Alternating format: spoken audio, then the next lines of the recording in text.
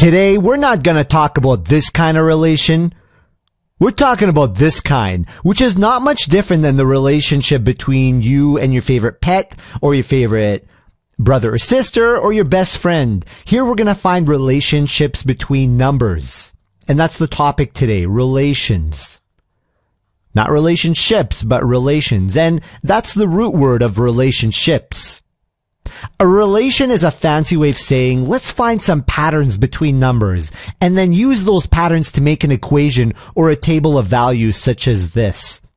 Here the question states to make a table of values of this equation, 2x minus 3 equals y. The first thing I recommend you do is you fill up this side over here, because there's no numbers. If there were numbers, it wouldn't be too bad, but there's no numbers, so let's not panic. Let's just put some numbers in, and it doesn't even matter what you put in. I'm going to start simple though. I'm going to put a 0, I'm going to put a 1, 2, 3, 4. Those are simple numbers to use. Now x here is 0. X here is 1. X here is 2. See, x always changes. What we want to do is substitute these one at a time into this equation here. So instead of writing 2 times x, remember these are being multiplied, I'm going to write 2 times 0, because that's what x is here. I'll put it in brackets. And then what comes after? Minus 3. And whatever I get is going to be y. So 2 times 0 is 0, minus 3 is negative 3. I'll put negative 3 here. Now we're going to put 1. X is 1. So instead of 2 times 0, I'm going to put 2 times 1 minus 3 equals, now what's 2 times 1? 2. Minus 3, negative 1.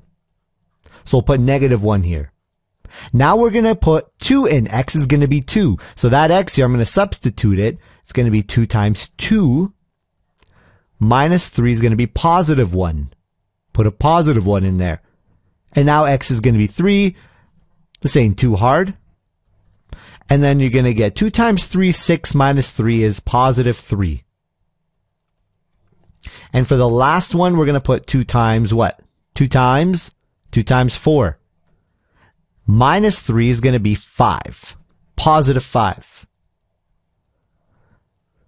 That's how you do a question that asks you to create a table of values.